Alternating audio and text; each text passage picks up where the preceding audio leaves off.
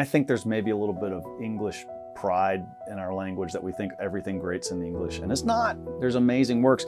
We got two of them right here. Number one is a book called Humility and the Elevation of the Mind to God. A Kempis wrote this very short reflection. You can read it in an hour and a half on the virtue of humility and how it penetrates everything in your life.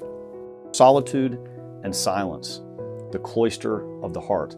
Now, we know that a lot of these early authors wrote things for religious life, monks, nuns, but it applies to us extremely well. How can we, in our hectic, frantic world with our cell phones and driving carpool everywhere with the kids and just all the chaos that we have, how do we find solitude and silence in our life?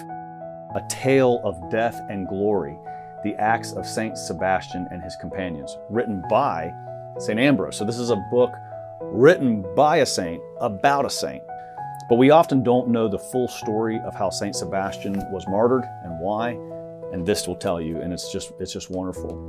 Lastly, we have one of my favorite books that TAN publishes. And we publish a lot of books.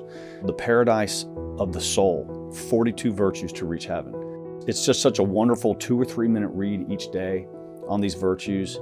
And especially a well-formed Catholic, you think, oh, I know what charity is. I know what hope and faith, and I know what these are. Do you really? Boy, this is a examination of conscience. This one will really make you think twice about your level of virtue. And I think that's what we need. It's an act of humility to read it.